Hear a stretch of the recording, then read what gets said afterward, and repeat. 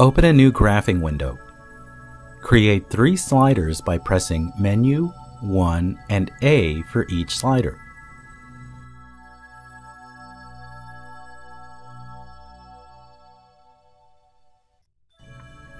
Move each slider by placing the pointer over the slider till you see an open hand. Hold the click key till you see a closed hand.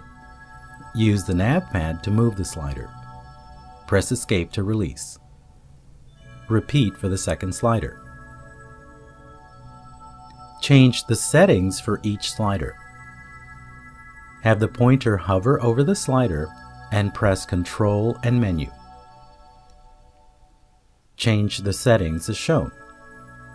Press the Library button to access special characters like pi.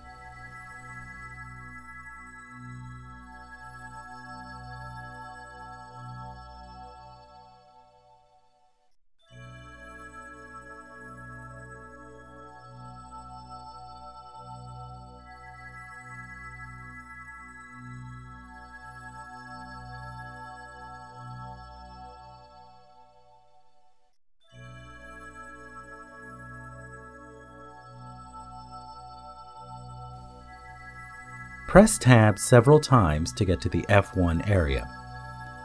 Input the generic equation as shown and press Enter.